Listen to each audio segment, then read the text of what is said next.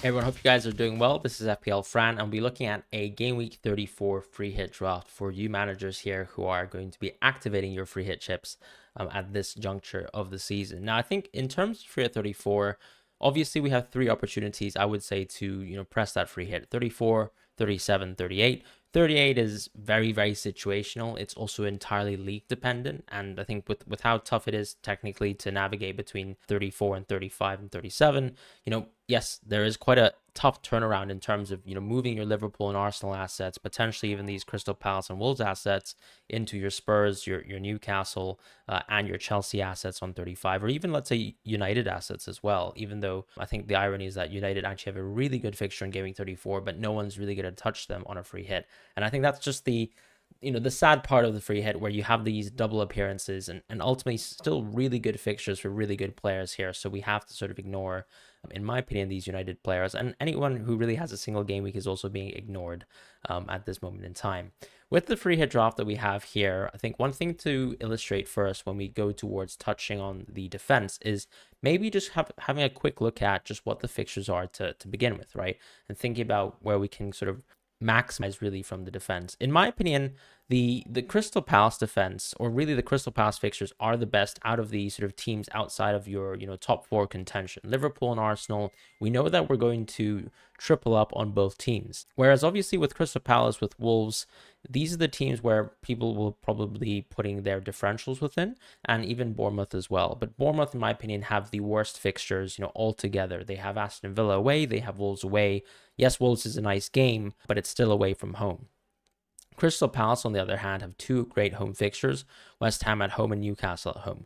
Now, Newcastle is a very, very frightening attacking team, so I think even when you look at it from that perspective, home, of course, is great for defense, but this could also be just speaking to, an opportunity really to just play your Crystal Palace attackers here, because right now we have some really cheap attackers who can fill out the free hit draft really well. And it really just depends on whether you're, maximizing more towards, more Arsenal attack or more Liverpool attack, and how much risk you're going to take. But going back to, let's say, your clean sheets here, of course, ultimately the clean sheets do favor your bigger, your more dominant teams. But once again, as I said, the question is about whether you prefer going for your Liverpool's of the world, your Arsenal's of the world on attack or defense. I think another thing to mention too is that a lot of people do currently own Arsenal defense, whereas Liverpool defense, for example, is still a differential when it comes to ownership at your top 100Ks, your top 500Ks, your top 10Ks as well. Whereas Arsenal, of course, is extremely highly owned, and it would probably be something that if you wanted to take more risk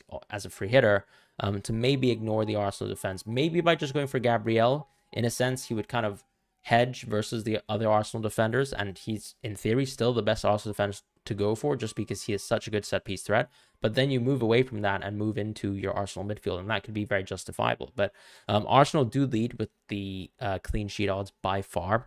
Then it's Liverpool, and then it's Crystal Palace, with Everton pretty close by. With Everton, of course, a lot of people are going to be questioning, why bother with Everton, because they have a Liverpool fixture. But I still think, and especially, of course, after this terrible Chelsea performance, but ultimately we talked about how Wolves have a pretty tough fixture. We talked about how you can triple up with Crystal Palace offense. And I think, when you're, let's say, weighing up Bournemouth, Sheffield United, Everton, and maybe even Wolves, the goalkeeper that I'd probably go with is someone who's probably Pickford, right? He still has a good chance to make a lot of saves. He has two home fixtures, which probably means, you're going to see less awful performances like the one versus Chelsea at Stamford Bridge.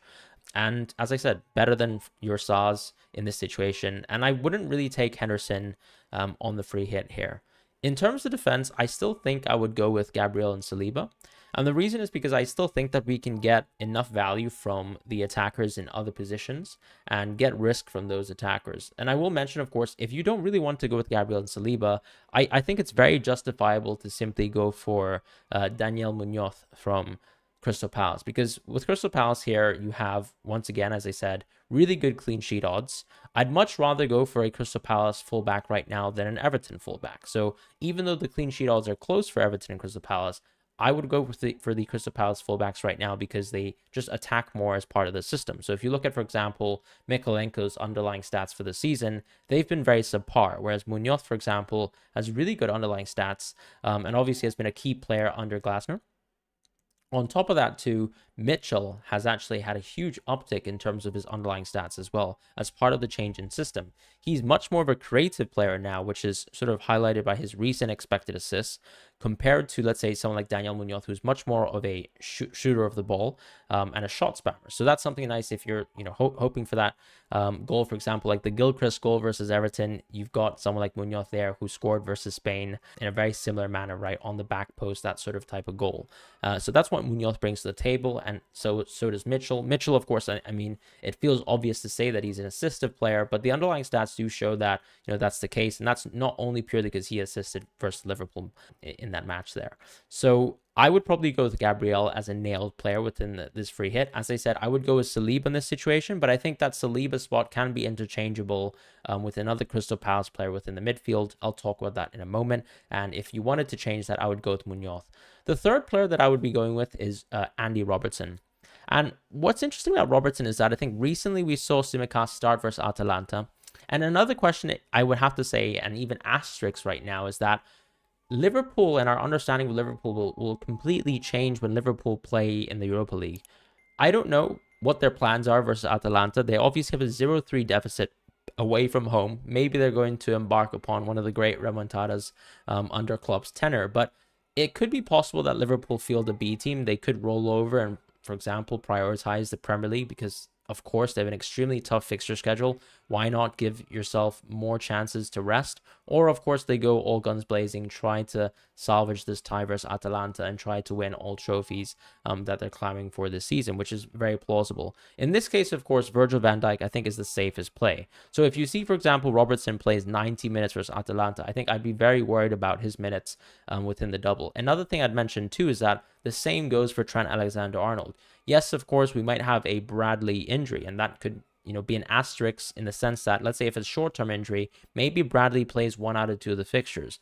But not only that, we know that Tsimikas and Joe Gomez still exist within the club. So, of course, both Robertson and Trent are technically prone to being subbed off. I would just say that even from me watching Liverpool as of late, I think Robertson has played rather well on the offensive front, and Tsimikas has been really poor. So you've seen, for example, early substitutions within the Atalanta game. And I think he, of course, possesses enough attacking upside in the sense that, first of all, he's a set-piece taker, and he just gets into incredible attacking positions. So you can see some of the chances that were actually built within the Crystal Palace game were pretty much created by Robertson. At the same time, though, Virgil van Dijk pretty much leapt up for a header and won, I think, 4 or 5 headers within that match and could have easily scored a header if he could aim for the goal, if I could make that crude joke. But Virgil van Dijk, as I said, the safer pick. Robertson, in my opinion, the much more aggressive pick, and someone that I would be much more confident about if, let's say, Liverpool rolled out the B team or the C team even versus Atalanta to prioritize on the Premier League bid. As far as the midfield here, I am going with the differential here of the double up of Eze and Olise, and maybe you'll see that the reason why we've also excluded Daniel Munoz is probably forward related as well. But Eze and Olise, I think if you look at the recent minutes, it has been on an uptick. And I think another point to mention is that even, for example, with a team like Arsenal, I think the player that a lot of people would want to sort of punt over here would be Havertz as opposed to Odegaard. Unfortunately, we got some news from Arteta that it seemed like he suffered a knock within the previous match when they were losing, well, not losing at the time versus Aston Villa, because Odegaard did lock in his clean sheet technically. But Odegaard did suffer a knock within that fixture. So it might be the case that, who knows, he might not be ready necessarily for the Premier League match. Whereas Havertz, of course, he plays either midfield or central forward positions for this Arsenal team, and he's had really, really good minutes so far. And seems to be, for example, the punt that we were all looking at, when Arsenal started the season with the Community Shield with Havertz there. But in general, of course, a lot of people would have shown that the team has played generally better with Havertz so far than, let's say, with Jesus. But I think it is also, unfortunately, a part of small sample size, right? Jesus has been someone who's been coming back from injury, but I would argue that Arsenal has probably enjoyed their best attacking stints, particularly within the Premier League, with Havertz up top. So I think Havertz, of course, is a very justifiable punt, and it goes back to that situation where if you want to go for Havertz and you don't trust in the minutes of someone like Olise right now, I would go Havertz and I would drop Saliba and I would go Munoz instead and probably replace Olise with Havertz. And I think that's something I would mention right now in terms of the Olise position, because between Eze and Olise,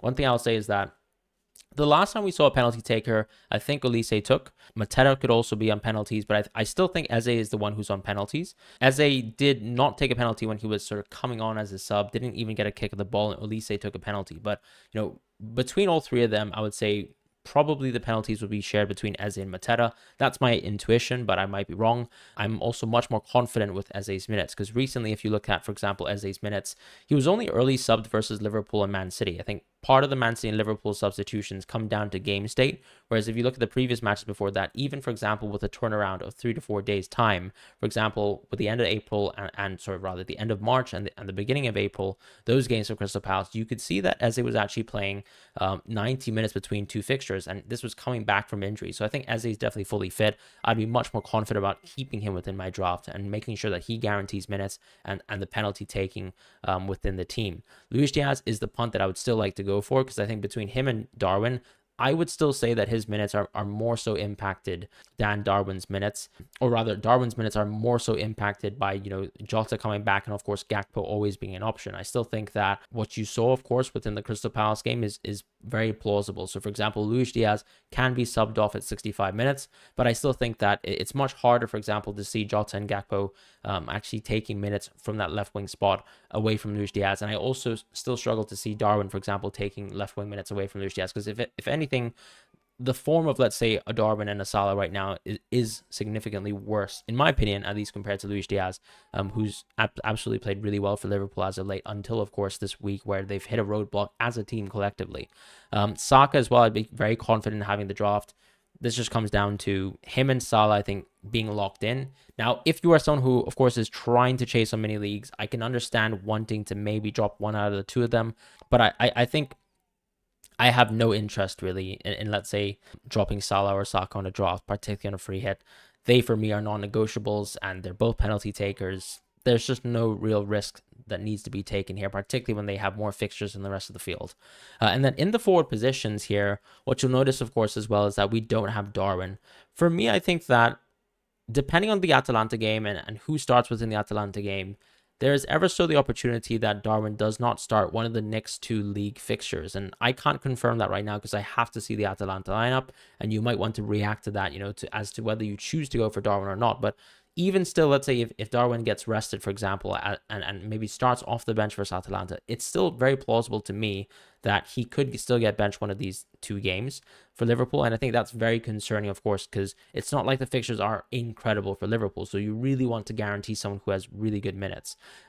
Instead here, I think Solanke and Mateta are the ones who give you those minutes as well as give you those fixtures. So what you'll notice about this draft right now is that there's no Wolves players within the draft. And part of that is because Wolves ultimately play versus Arsenal. The reason why we've been recommending Wolves players for people who are not free hitting, though, is because if you look at Wolves' fixtures outside of the free hit, they were really good. And even outside of the free hit, let's say after the next week, you know, they still have a Luton game in hand. So with Wolves, it's more about the sort of medium to long term around Gameweek 34. But if you're just looking at a free hit, I still really think the Wolves double Gameweek fixtures are poor. So Cunha doesn't feature here. Instead, I'm very high on Mateta, who has played really well for Crystal Palace, seemingly has kept Edouard completely out of the team. And for me, he's going to play 80-85 minutes. I really think that that's good enough as well to compete versus the Cunhas of the world, who, of course, he kind of has staggered minutes right now too.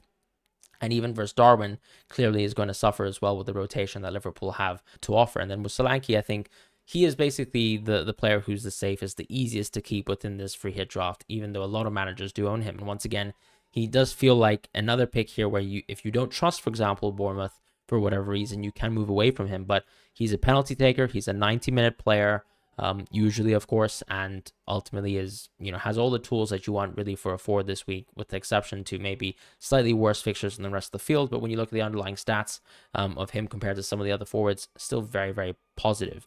And then on the bench, we have Virginia here just to sort of replace Pickford as your bench Everton player. You're not going to double up on Everton here within this free hit draft, at least in the starting 11. So might as well just get the Everton goalkeeper here who would play anyways. Because we're tripled up in Crystal Palace, of course, no Crystal Palace players on the bench. Mikalenko, of course, as well, sitting on the bench. You could go Tarkowski as well. Doesn't really matter who you go for at this point in time. I think that you could maybe even go with Ait Nouri as well. If Ait Nouri was ready to play, I think I would definitely put Ait Nouri within the bench ahead ahead of Mykolenko, but assuming that he's not fit because he wasn't in the squad selection for the previous game versus for Wolves, I'm not going to keep him there. Dallo as well is going to sit on the bench here. Just an incredible game here with Sheffield United at home. One singular fixture is good enough to sort of situate him within the bench here, but he's just part of the bench. And then, of course, if you can afford Haaland, you know, put him as your first bench option, I suppose, as an auto sub. Recently, we've seen with a lot of, you know, unfortunateness, a lot of auto subs, some good, some bad. For me, mostly bad. For some people, very, very good in terms of getting braces and things like that. But Haaland, I think, a good auto sub to have. If you can't afford Haaland for whatever reason, you can easily just have Cunha here in this spot. And that's pretty much it for the free hit draft. As I said, I think there's a lot of considerations to be made. Particularly after Liverpool play Atalanta, and you know whether or not we feel a little bit more confident about the Robertson punt. I don't think Trent right now would play 2 fixtures. In my opinion, it feels a little bit far-fetched, unless of course he's extremely fit, which I don't think is plausible. And then in the midfield position, as I said, Olise feels like a punt, but you can replace that punt with Havertz. And by doing so, of course, you just change Saliba with Munoz. And I think that would be the only major change that I would consider really making with this draft. I think that ultimately, of course, within Arsenal, we know that Odegaard can do well too. So if he's fit, I can understand replacing Havertz within Odegaard as well, but it comes down to, once again, his fitness and of course, any updates that we can get from this Arsenal team after the Bayern Munich game too. But that's it for my thoughts in terms of your free at 34 draft. Hope you guys have a wonderful week ahead, and I'll see you guys soon.